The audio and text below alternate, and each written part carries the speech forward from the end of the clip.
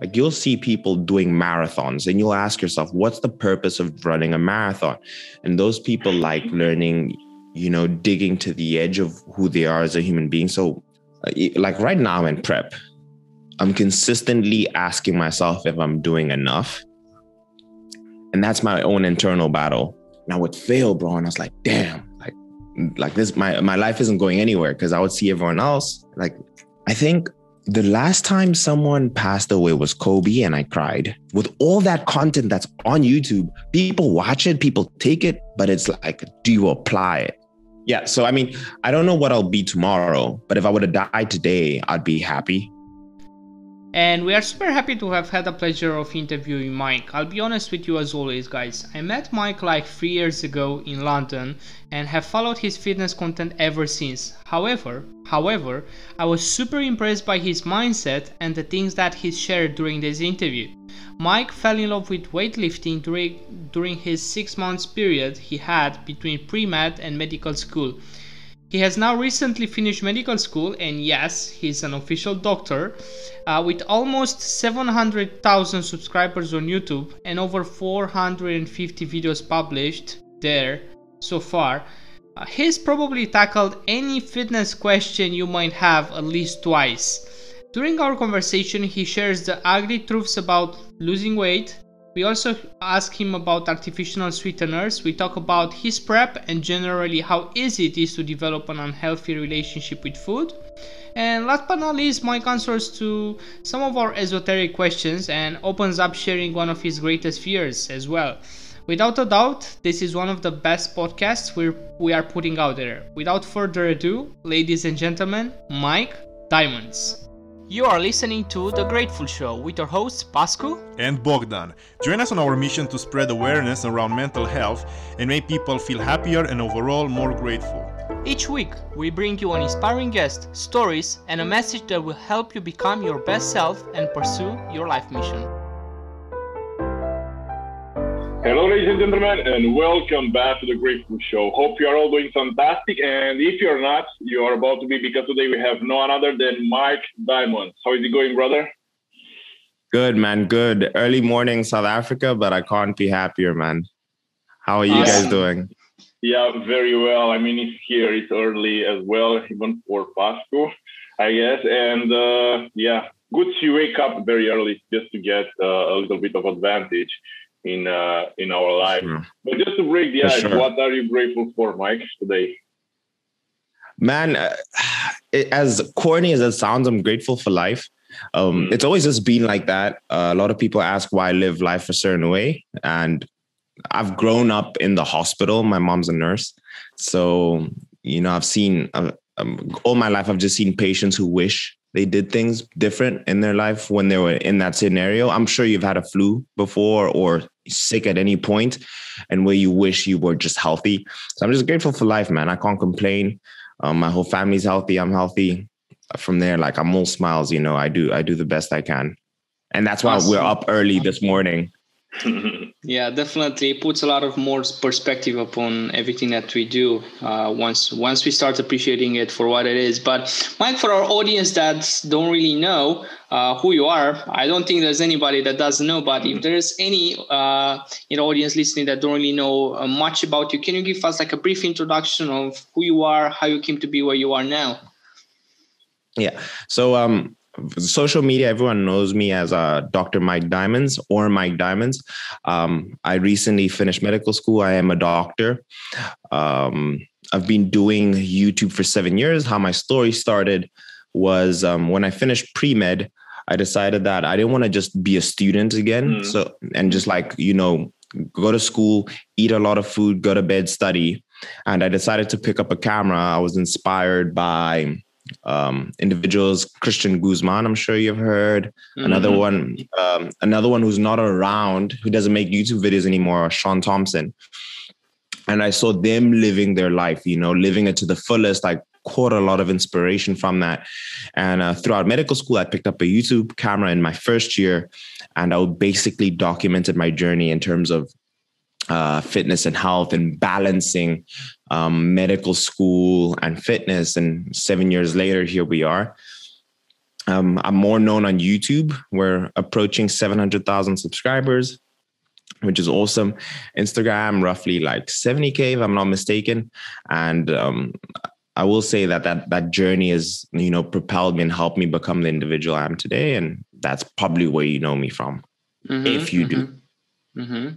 For sure. Thanks for sharing. And it's also how we met as well. I think we met a YouTube meetup in London. Sure. But it's super interesting to hear that basically you got introduced early into medicine. You've been exposed to like seeing people probably like giving their last breaths.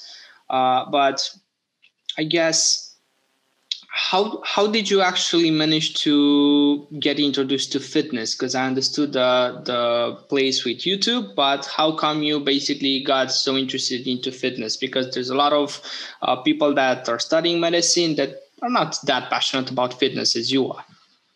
Yeah. I feel when I did pre-med, I would go to the gym once or twice. And at that stage, right, I was doing my Bachelor of Science in Biochemistry and Microbiology. So I was a full-time nerd, I would say. And you would always get girls just being like, damn, look at his biceps. And look at this and look at that. And like, gosh, he looks so good. And I studied here in South Africa. So I was just like, you know what? Let me go and take care of my body a little bit. I could never have it established, but I enjoyed lifting, apart from, being motivated to go to the gym like by girls. And I finished my pre-med and I was like overweight. I had a belly and I hated how I looked. I was like very grateful for like, getting a degree and, getting into med school. But I was like, man, I feel like trash. It's not optimal. So I had 6 months in between going from pre-med to medical school. And I started going to the gym, but I had no idea of how to like get into shape. So I did like hours of cardio and hours of training, and I would just eat what I considered was healthy. And at that time I was sharing like the journey on Instagram. I had nothing to do for like 6 months. And that was like, but at that time, this was probably super taboo to be shirtless on Instagram. And I was sharing this transformation, and that's probably how I grew my first 10K followers. Because a lot of people would say, hey, how are you doing this? It's like, man, this is the training I was doing. This is the diet. And I was sharing that information. By the time I got into med school, people were like, hey, why don't you like make a YouTube channel? And then I was introduced to Christian and Sean Thompson. And basically like this was like my first couple of months in Russia. So this is where I did medical school, and I was just drinking like crazy. It was Russian vodka, like on the weekends, bro. It was bad. And then like 3 months into medical school, I was like, okay, this needs to stop because it's just not going to end well. And then I took on YouTube as my project. Instead of like going to party on weekends, I was going to make videos, and the rest is history. Like I fell in love with it because I saw myself become a different person each and every single day. I was like, you guys, I'm sure you guys also understand that, that addictive trait of training. Once you start training and you start seeing that progress, you consistently want to feel that way. You want to feel the endorphins, like those chemicals that go through your blood. Thanks for sharing that one as well with us. But I'm just curious because you were mentioning that you were fat and you are on a journey to become fitter and stronger mentally, physically. And I know that on your YouTube also you post a lot of videos on how to lose weight as fast as possible. So yeah, if you can simplify. I'm going to ask you, what's the easiest way and fastest way somebody can get fit and strong nowadays? Yeah. So my YouTube channel, one thing that I do is that with YouTube, right, besides the content and info you share, YouTube and Instagram is all about metrics and data. And it's clickbait. The internet is clickbait. If you create a boring title, like let's say you work for a news publication, if you click a boring title, you could have the best publication or the best article in the world. No one is going to read it if you don't, grasp it in. The same goes with like any form of media. There is a level of clickbait. If you don't have that to a certain degree, then you're going to get a certain type of result. So I think it took me about 3 years to have my channel pop off. And I was making vlogs and I was, sharing info, but the videos wouldn't get any traction. And I stumbled upon a video, how to lose belly fat in 1 week. It popped up in my recommendation and I watched the video. It was like, drink lemon water. And I was like, what? And the video is still up there. The video was like 10 minutes of just garbage. And I was like, no, I can make a better video. I'm going to use the exact same title, right? The video had about 16 million views. And I'm like, no way 16 million people think that you should drink lemon water, right? So I did the same. So I titled it the exact same, but I said, you know what? This is clickbait, but I'm going to give people the right information, my own experience. That video today has like over 20 or 30 million views. So long story short, to lose weight, it shouldn't be the fast way, because if you're going about it the fast way, it's very likely you're going to regress back. It's more about creating sustainable habits. And this comes from, cutting out fizzy drinks. And when I mean fizzy drinks, I mean calorie filled. Very easy. Just start there. Go to the gym, right? If you go to the gym 3 times a week, improve that to 4 times a week, 5, 6. Then the second thing, what I've been trying to implement a lot more now is go for walks, start walking. Those videos have been super helpful. And I coach people too. And all my clients who've been successful are the ones who've implemented healthy habits. The walking over a span of time is super duper easy, right? So you keep the weight off. So if you take a year and you do 10,000 steps each and every single day, over the year, that accumulation of steps would have kept you from gaining X amount of weight. Right. So it's all these small little habits that you can integrate that allow you to live a healthier lifestyle. For example, now I can't eat a McDonald's burger. I'll feel sick. Right. And that's just because of that habit that you've developed, because you eat healthier food, and you can tell when something's not super healthy. It makes you feel weak. It makes you feel groggy. It can give you a headache if the sodium is too high. All of that happens. So it's about creating sustainable habits. For sure. I think you were mentioning to me, Bogdan, quite a few weeks ago, you're like, man, I had this junk food last night and I feel like crap. My body has become so sensitive that right now, if I don't eat what I'm supposed to be eating, I can't really cope with it. I'm just going to feel like garbage, as you said, Mike. But you mentioned cutting out fizzy drinks, and I really been waiting to ask you this question because I'm super curious to know your take. But would you say that artificial sweeteners are the better alternative to sugar? If so, why? And if not, why? Yeah. So my take on all foods overall is balance, right? So too much of a good thing can always be a bad thing. For example, and what I've done, for example, I've cut out as much artificial sweetener as I can. I'm currently in prep, 13 weeks out. And when I have all artificial sweeteners, do I have cravings for more sugar? Yes. But it's definitely better than having foods with a lot of sugar in it, because I feel like that has a more profound effect. I've noticed if I had food that has any form of sugar in it, I do want more of it. And I did research into it, and it's more so not because the sugar is addictive, but because it's hyper palatable. So artificial sweeteners to a certain extent is okay in moderation. So maybe, you drink black coffee, you can't stand drinking sour coffee, adding some artificial sweetener is okay. Maybe 1 or 2 cups and that's it. That's maybe your bit of sugar. But if you're overdoing it, right, you're drinking 4 liters of Coke Zero, you're having a crazy amount of artificial sweetener in your coffee, you're having 3 to 4 cups, then I think that it eventually takes you down that route that you don't want to go to. So my take is, a bit of balance. Also, just now myself, I get super bloated when I add artificial sweeteners to my diet overall. So I try and find a balance. Yeah. For sure. Lovely. Thank you. Thanks for sharing that. Yeah. You mentioned... and just one more thing. Sorry about that. Yeah. I think with fitness, people try one side, it's all or nothing. It's black or white. Balance. Yeah. It shouldn't be like that. That's what makes it super difficult. So you want to find a balance. Yeah, completely agree. Yeah, you were just mentioning that you are 13 weeks out now from your competition show. And myself and also Pascu went to some shows as well, some fitness shows back like 2-3 years ago. And I'm really curious, why do you think that? Because it's very hard. We gotta admit it, it's extremely hard. You gotta go through like a extremely low body fat percentage. Why do we do this to our bodies? What's the reason we put ourselves in such like conditions, unnatural conditions? That's an awesome question. By the way, I haven't seen your physique, Bogdan, but I've seen Pascu. Incredible physique, bro.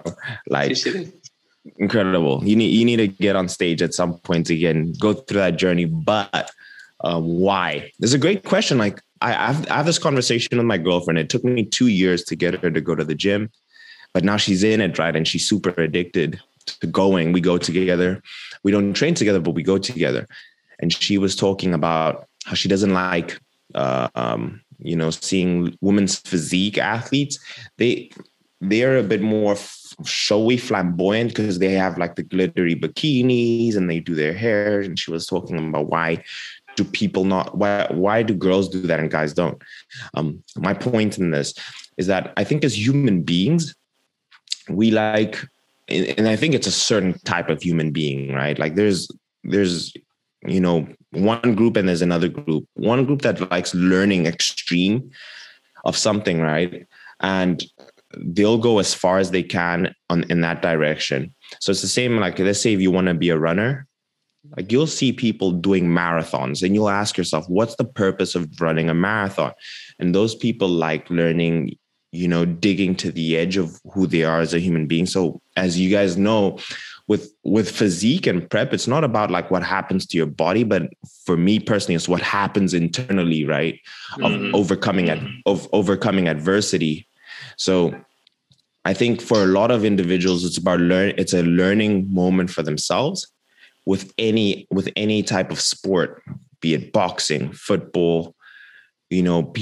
People want to overcome adversity and they learn most about themselves in those difficult positions. So you end up finding you find this group of individuals who like taking themselves there mentally, and it ends up, teaching them the most about themselves. I've always said this on my YouTube channel that I wouldn't be a doctor today if it wasn't for fitness. More so, if I didn't learn the aspects of like consistency on a diet, paying attention to detail, not missing workouts and stuff like that. I translated that to medical school, right? So I paid attention to detail with the stuff that I read. I would attend all my classes. I would sleep early. Those are the things I learned through physique and fitness. And I think without it, I wouldn't be like chatting to you guys today. So I think people go that direction. They want to improve, and then they just start seeing all these other added benefits of, taking yourself through that process. For sure. I completely agree with you. And as you mentioned, I think it's a character trait and it's only developed in certain individuals that have a tendency. And like funny story, yesterday I was going like 30 minutes away.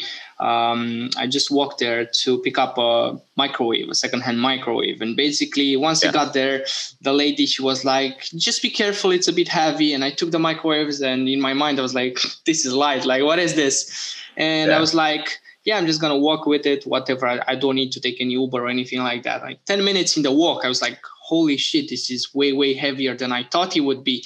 And first thing that popped into my mind was like, maybe I can actually give myself a challenge and walk home without taking any breaks. Of course, I took like 4 or 5 breaks because it was physically impossible.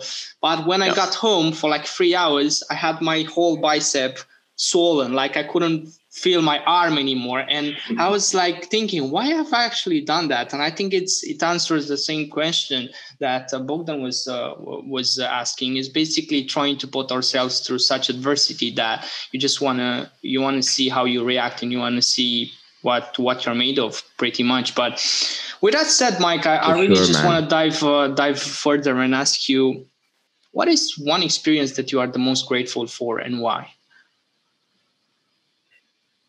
Man, experiences. I feel like it's all the shitty ones, bro. All the shitty experiences I'm like the most grateful for. Because I think it molded me to the person I am today. If you were to meet someone who knew me 10 years ago, they would sound very different. The same with someone who met me 5 years ago, I'm very different. And a year ago, I'm very different. So example, like you get people say, I hate my ex-girlfriend or my ex-girlfriends, right? And if you think about it, at some point you love that person, like deeply, profoundly, and you tell the whole world you love them. And then you get to a point where you don't speak to them. However, that individual was responsible for teaching something about yourself over time. So in some way, they molded you. Although like the ending was shit, they taught you something. So the same thing goes with like all the times I'd failed in school. I remember being in high school and everyone telling me I couldn't become an academic. And I would fail, bro. And I was like, damn, like this, my life isn't going anywhere, because I would see everyone else. Like the thing was like, if you don't get good grades, you're not going to be successful. So I feel like all my adversities, I wouldn't trade for the world. Like if you could say, Mike, all the difficult things you'd go through, and including the ones that are coming from me in the future, right? I prepare for them. I'm ready for them. Sometimes, they're just too much to bear with, but they're necessary to kind of mold you to the person you are, at the end of the day. So that is what I'm grateful for. It sounds super weird, but it has allowed me to be a better person at the end of the day. So even like with making YouTube videos, I can look at my videos from 6 years ago, 1 year ago, 2 years ago, and I'll look back at it and I'll be like, that's a terrible video, maybe with some terrible advice. Example, I made a video on apple cider vinegar, just what like pops out of my mind. And I tried it. And to me, it like helped. But then I was like, how many people actually decided to like drink apple cider vinegar because of what I had done then? And those are things I'm much more conscious about today. And, you're bound to make more mistakes, and you're going to learn from them. And I think that's one thing with social media influencers, is that everyone puts on this facade that they're perfect, but like it's actually those ones who are somewhat successful are going through the most. So I'm grateful for adversity. Love that. Thanks for sharing it. And I completely agree with you, because I mean, we tend to judge ourselves and the other people as well when they change, and if they are not acting, like you have said, in the same manner that they have acted 6 months ago and 1 month ago, 1 year ago. And it's so bad, because like you have said, people change and you have different opinions, and like you can shift your perspective on something in a matter of seconds if you have like the evidence for it. And with that said, I'm just curious. I'm just going to ask you, you are this, you can say, complete athlete, and you are quite famous, and most probably a lot of people would want to live your life. And I'm just going to ask you, what's one thing that you would change about yourself right now that you are not necessarily proud of, or you just want to get better at? That's so hard, bro. Because, I've through my 7 years of like creating fitness content, I lived in Russia. So I've done maybe 1 or 2 meetups in my life, but in most of my position, I'm very secluded from social media in terms of like the interaction that I get. So I never ever felt any form of fame. So a lot of the adversity I go through is like very personal, and I've just realized that there's a separation between like online and real life, and I've come to accept that. So what I would say that I wish I could improve about myself is like right now I'm in prep. I'm consistently asking myself if I'm doing enough, and that's my own internal battle in terms of like, am I doing enough? Am I deserving of what I have, and am I going to keep what I have? And those are the things that I'm trying to improve. I also realize right now the position I'm in is also like very privileged. Like I posted the other day, like I'm super hungry, like the struggles that you're on a diet. And I was like, I'm not complaining, because to be on a diet's a privilege. So it's knowing that it can all be taken away. I'm from Africa, so like my life wasn't always what it is today. And I mean, I walked right outside and there are people like living with like just tarps covering, where they sleep and stuff like that. So it's a reminder. And, I think I'm still trying to learn a lot about myself. There are moments that come that I get checked. People will check me and I'll see the message and I'll improve. I'm not going to make it a big thing, but right now I'm still learning. I feel it's so difficult to pinpoint one thing. Because like at this moment, I'm like really living like a monk. I wake up at 4 to 5. I train.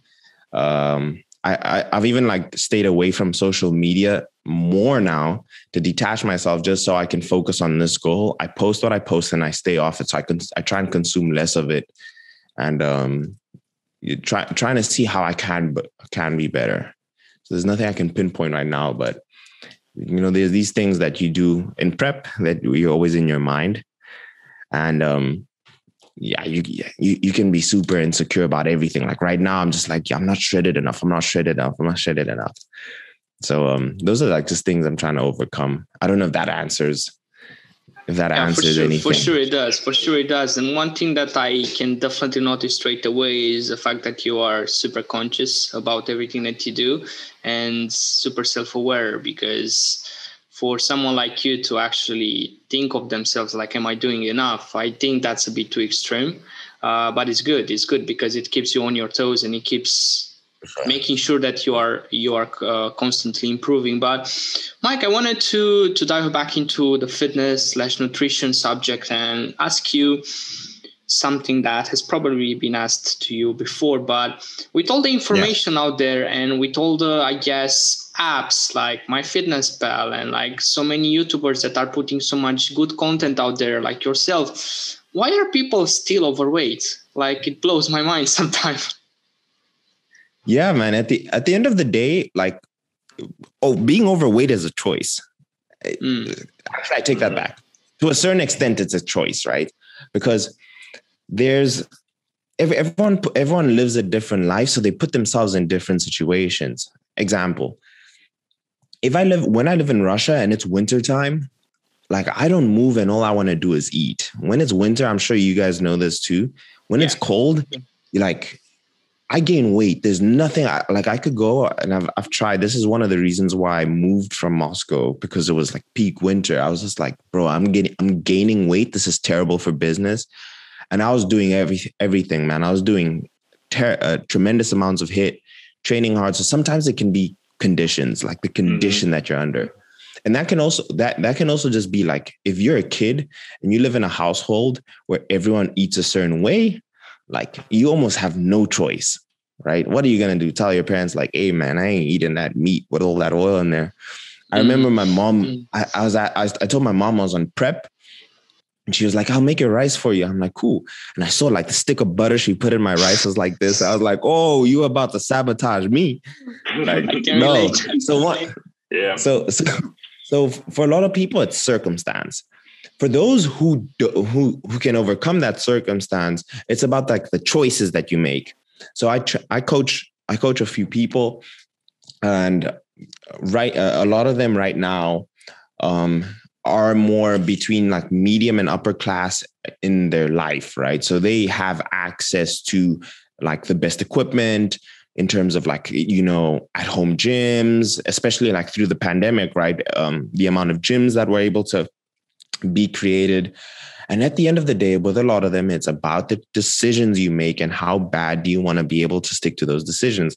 So like I have a few CEOs and it's about, preparation for them. Some of them really want to see that transformation and they'll spend with however much they need to.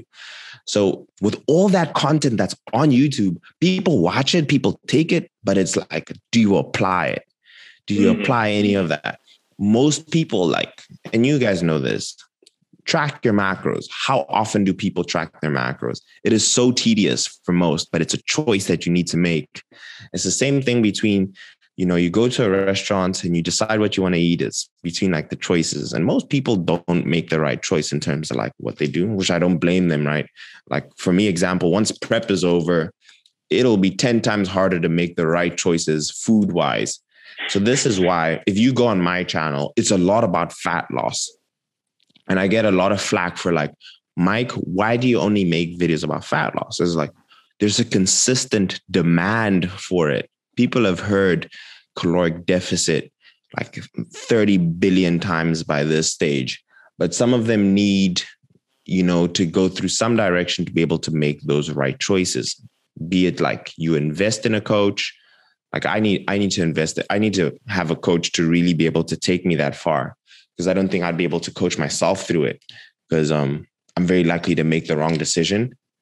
And I think it's the same for most people. So it's the circumstance and it's like the choices that they make and how important losing weight is. That's why have you seen the show, like My 600-Pound Life? Have you seen that show? I think I've heard of it. I've heard of it. Right. And if you watch it, you see it's like individuals who are 600 pounds and they're fighting for their life, right? Their heart can't take it. Like the blood work is all over the place and they're fighting for their life and they're still unable to make certain choices. And some of them is harder than for like them compared to other people. So you're just like, stop drinking the fizzy drinks and see what happens. Some people like they're past that point where, it's even just a physical thing. It's like a mental thing. Have you guys heard of Stephanie Buttermore? I'm sure you have. Jeff Nippard's girlfriend. Oh yeah. Jeff Nippard's girlfriend. Yeah. Mm-hmm. Yeah. So she made a series called, what was it called? She started eating, right? She was always super shredded, super lean. She had competed and she was talking about her relationship with food. She got a lot of flack for it, but I understand because, sometimes the choice some people make is eating very, very little, which is an extreme too. Mm-hmm. And that also has negative side effects. So each individual is very different, but there's so many things, man. And at the end of the day, it's choice and condition that you're placed under.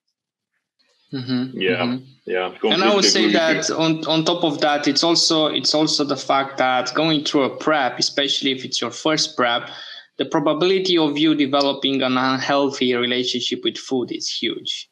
Like I remember myself after my first show, of course, I didn't want to put all of that garbage in my body, but did I actually do that? Of course I did for like probably 10 days and I've gained the whole weight back. Yeah, man. Yeah. And to add to that, you know what? It's hormonal too. Like these like example for the people with morbid obesity, like the people in 600 in that show, My 600-Pound Life, they're that weight is also a reason due to their hormonal imbalances. And that happens when a physique athlete finishes with a prep, their ghrelin is super high, right? Which is the hunger hormone produced by the stomach. And then the second one, which is even worse, is leptin is super low. Leptin is produced from fat cells, and the fat cells that are responsible for, sending this inhibition to your brain to tell you that, hey, you're full. So you're like to peak your satiety. But because you're so low body fat, you don't have any of that feedback from the fat cells, right? Because you're in lack of, right? You're in single digit. And all you can do is eat. I'm sure you felt this, Pascal. You eat. You can see your belly can't take anymore. And then you're thinking about your next meal. So for some people, and also it is it is also a hormonal response, which is more difficult, which is a lot more difficult. I sort that out with a lot of my clients. I have a lot of guys, they'll come to me with 1,500 calories. Like I'll be like, how much have you been eating? They'll be like 1,500 calories. What are you going to do in that scenario, bro? I can't put you in a deeper deficit, right? Like it's like you can't eat 1,000, right? Like it's impossible. It's unsustainable. And sometimes you need to correct those things. So yes, it does sound simple, but not for everybody. I'm glad you touched on that.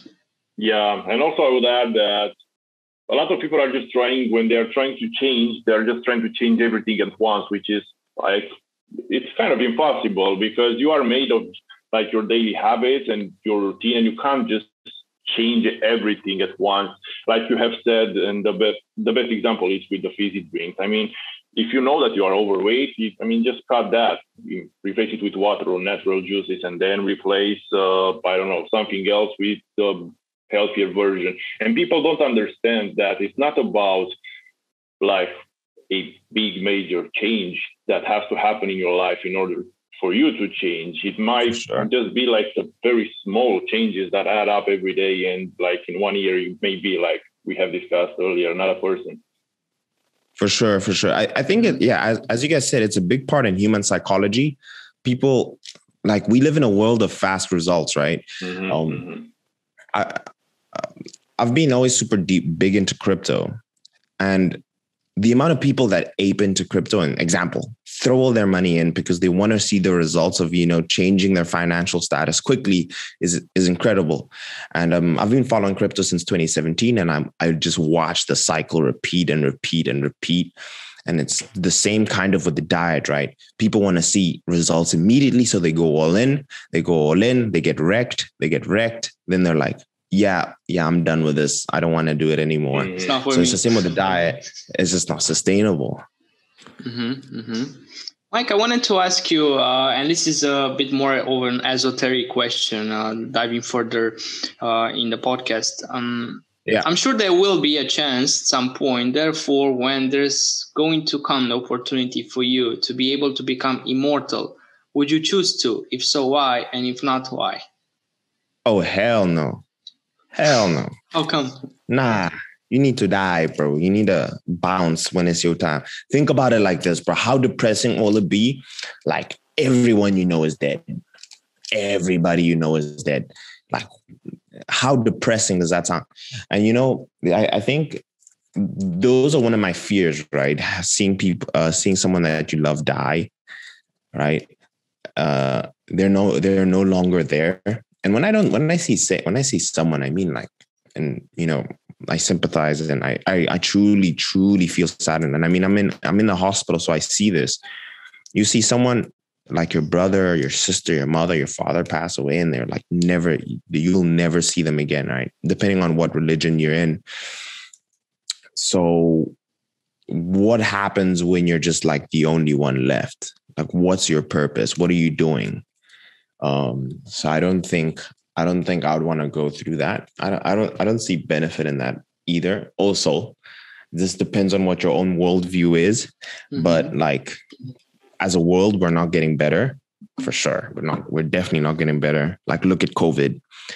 COVID made like all those, crazy, futuristic movies look real. In terms of like the world ending. So in short, I wouldn't want to be immortal. What about you guys? I 100% wouldn't want to be. And I think it's the same with Bogdan. But we probably recently got like a 60% no and a 40% yes from our guests. And I'm always amazed to know why some people would actually want to be. And as much as I respect their opinion and their perspective, I just feel like, first and foremost, as you said, you're going to see everyone else die. Second, there's going to be no sense of urgency because you've got all the time in the world. And third, do you think you would actually appreciate things such as like, oh, it's raining in London, this is so beautiful? Do you think that such things would make any sense for you? Because you've already been around for like a couple of hundreds of years. So everything is just... Absolutely. Like, I think it will take away the humanity of things. Imagine you've had like 67 sons and daughters over your lifetime. By like the seventh one, you'll be like number 7. You'll start naming them number. There'll just be no like sentiment. I just feel like it'd be super empty. And this was what I was saying about human beings. Like, your experiences make you who you are. What are you if you're immortal? Right? Your experiences are so infinite. It makes you, you'll be like consumed, or you will be empty. One of the two. That's my opinion. If you think about it a bit deeper. Yeah, really nice. I completely agree with you on this one. Just to change a little bit the subject, going a little bit deeper, what would you like or want to be remembered for or as long after you are gone? Yeah, that's a great question. I think the last time someone passed away was Kobe, and I cried. I cried when Kobe passed.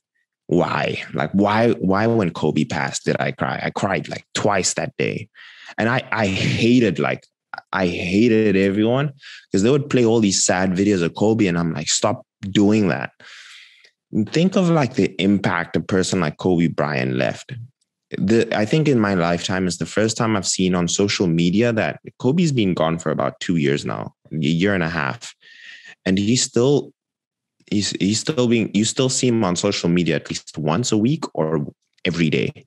And that is because of the mark that he left as a human being.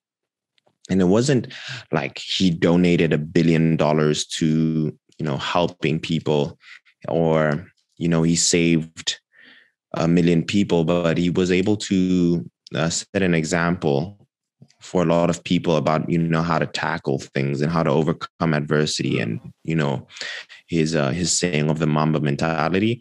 And I think in myself and in all the people he was able to touch, he was able to leave that forever lasting impression. And I think that is being immortal. That is being immortal. So one of my reasons for like the videos that I make and the way I live is that can I leave an impact like that? Like, you don't want to pass and then just be forgotten, because it means maybe you did nothing. And it necessarily doesn't have to be to the whole world, but at least to the people you touched. So with my videos, right, all my fat loss videos, I know that if someone is able to get into shape, if you go on my channel, I give people free PDS all the time. And like, I try and do a lot, as much hate as I'll get for it. But if I think about it, if I can transform as many people as possible, if it's just like through small little tips and they get in shape, they'll forever be. The guy who helped me get in shape was Mike Diamonds, right? Okay, super. Maybe it wasn't for me, but it led you down a rabbit hole. It gave you some sort of idea. That's that impact that I would like to have. And, everyone knows who Athlete X is. You watched his videos 5-10 years ago of how to perform certain exercises, and he's had an impact, fake weights or whatever, like all that stuff doesn't matter. So I think that, I would want to be remembered for, doing something good for people. You help someone somehow, and, that is immortality to me. That's super powerful. And I mean, you can look back like 2000 years ago to like the Stoics, like Seneca, like Marcus Aurelius, or you can even look back like 10 years ago to people like Christian Guzman that myself, and I'm more than certain that yourself, will never forget. Like, I remember when I was watching his channel, and he's only just moved into like one of the new gyms that he had at the time. And I was like, wow, how is he doing this? How is he doing that? And like now, even though I don't watch his vlogs as frequent as I used to watch them back in the day, I'm still following him, and I still respect him for what he's done and like his whole life journey and how he's been able to tackle all of those things together. But yeah, it's really been a super interesting discussion. And as we are approaching the end, I wanted to also ask you, Mike, do you think that being rich is something selfish? No, I think people overall have a bad relationship with like money. People don't want to talk about money, but you need it, right? You need it to survive. If you don't have money, you can't put food on your table. And the way I've always seen money is freedom, right? It allows you to do things. Like, if you don't have money, you can't do much. Like, if you don't have money, you can't go on a bus, so you can't get A to B. And being rich isn't selfish. I think many people decide to do different things, but it's all about a choice. And something that I've learned over my time, right? So I started with like becoming a doctor and all that. My objective was always to help people. And that was my quote unquote like altruistic altruistic goal. But I look at like now I do social media full time, and I look at all the doctors who I graduated with and guys who graduated before me. I realized that 20 years of their life has passed, like helping people and seeing people go and come, and they're still not like appreciated. Like example, and this might be controversial, but have the doctors been appreciated for like all the life? Have they really been appreciated for everything they've been doing through COVID? No. And sometimes like what I've realized, to really make an impact with, a lot of things, and sometimes protecting yourself with your own freedom, money is necessary. I have a few people who passed away because they couldn't afford the right medical care, right? They couldn't get a bed or oxygen tanks to be able to breathe, to survive. And that was just because they don't have money. So if you're like, wherever you are, like protect yourself, gain some sort of like financial independence. I don't know if you guys saw the individual who like tore his pec. He was a bodybuilder. He tore his pec, right? I don't know if you guys saw that. It was like a freak. He was with Larry Wheels, and he had to do like donations to be able to have that surgery for his pec. Wow. I don't know if you saw that. It was all over. It's tore his pec, and he needed $25,000 to fix it. Luckily, it was on camera, and he did it with Larry Wheels, and he had like donations on donations. And we all know, like, if you're, and he takes steroids. If you're taking steroids, you're very, very likely to have, tendon issues. Your muscle overpowers your tendons dramatically. How many guys are tearing their pecs or any other body part because of some advice they took online and don't have $25,000 to fix that? So protect yourself. Being rich isn't selfish. Being rich is like protecting yourself and everyone around you. Yeah, I guess it all comes to what you do with the money. And like you have said at the other question that we have asked you, I mean, it's all about what you give back and what impression you leave on other people. But talking about change and being more happy, just before we ask you the last question, I just wanted to ask you and share with our audience, what are going to be 3 things that they can implement in their lives in order to become, like we have said, healthier, happier, and better overall? Okay. 3 things. Mm-hmm. Walk. Why? There's so many people I see in hospital beds who wish they could just walk. When you walk, you think. When you think, like, good things happen, and it allows it, like, one, there's the fitness, health, and benefit of walking, right? I've like promoted this. It taps mainly into your fat stores as a source of energy. And on top of that, man, and like all the people I've ever coached and just given them the tip of walking, that's probably like the most important info I've ever given them as a coach. So walk. Second thing is learn, keep on improving yourself.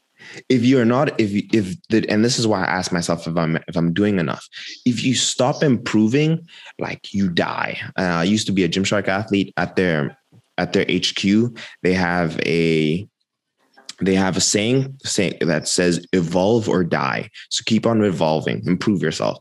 Example: everyone in fitness thought they were super secure.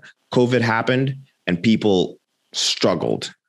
People struggle dramatically in fitness, with their life, in business overall. Everyone who thought that, like, having not to hate on 9-to-5s, but everyone who had a 9-to-5 would always be like, I could never run my own business, the security, et cetera, et cetera.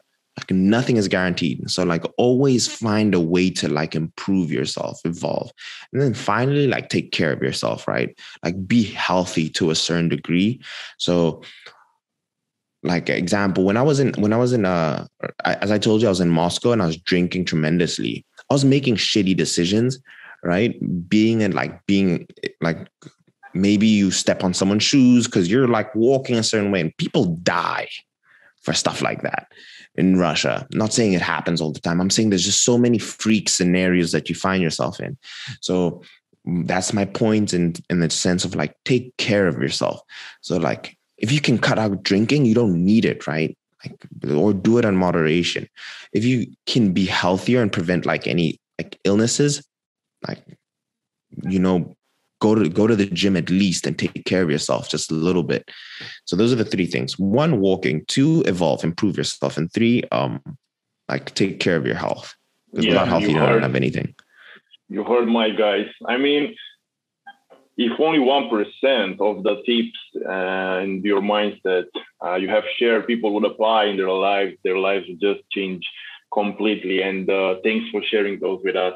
And we gotta be aware as well of your time and our audience time. So we're just gonna ask you the last question. If you need it, just take your time to think about your answer.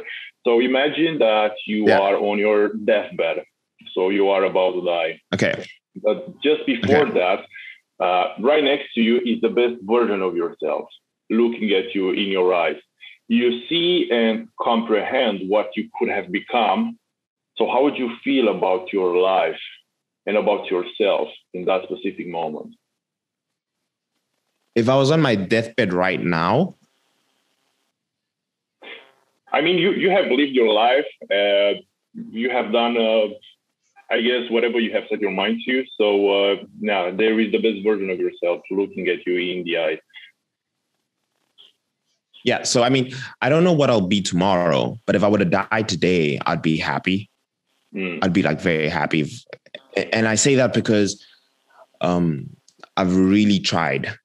I've really, really tried. And that's why I say, like, I'm always asking myself if I'm doing enough. Right. And I go to bed and I'm like, I did enough. And it's like one of the things with like waking up at 5 a.m. I started doing this in med school because I was like, hey, my grades are suffering. I need to improve. And I said, okay, look, this is I tapped into something else, something different. So if it was today, if I were being in my deathbed today, I'd be happy because I felt like in the moment I did enough. And I've always had a lot of people who asked me, Mike, how did you get through med school and fitness and et cetera? And I was like, well, I always challenged myself to do enough. I stopped partying. I stopped, doing things that I just felt weren't going to benefit me in the future. And like doing stuff like that still till today. I mean, as you guys watch this whole podcast, the sun came out. I have a whole day still of like amazing things that I could still accomplish, be it the videos that I make or whatever. So I'm living, man. I'm living as much as I can. And it doesn't have to be like I'm, on a private jet, flying, whatever. I mean, like taking advantage of the 24 hours I'm given. So I'd be happy. I appreciate your answer. And I think it's only going to be, again, a matter of perspective, because there's only room for more improvement. As much as you can improve every single day, it's always like, I could have done that differently. I could have done that. Maybe I could have slept 10 more minutes or 10 less minutes or whatever. But yeah, at the end of the day, it all comes down to that. But Mike, it's been an absolute pleasure, both for me and Bogdan, and hopefully for the audience as well. And before I let you go, I'm just going to give you the red carpet to share your YouTube channel, share your coaching services, whatever you want to share, any resource. Now is the time to do so. Awesome. First of all, thank you guys, man. I think this podcast is amazing. What you guys are doing is great. Like I've seen the guests that you've had on in the past. Thank you for having me on here. I know it was a mission, but I with prep, you can imagine what it goes on with. In terms of like the red carpet, my name is Mike Diamonds, but you can find me on YouTube as Dr. Mike Diamonds. And I think I'll just give you YouTube because I think it'll be helpful. I think you will go there and you'll find some sort of value. And maybe that can be our first interaction, be it I chat to you in the comments or wherever. So search me on YouTube at Dr. Mike Diamonds and we'll chat again. Awesome. Well, all the links will be in the description as always. And with that said, this was Pascu. This was Bogdan, and you guys stay grateful. Take care. Thank you so much for sticking all the way till the end. This shows that you are serious about taking your life to the next level and doing that through a perspective of gratitude. If you enjoyed this interview, it would help us massively if you could give us a 5-star rating review on iTunes, or else share this on your stories and tag us. This way, with your help, our message will be seen by more people and together we will make this world a better place.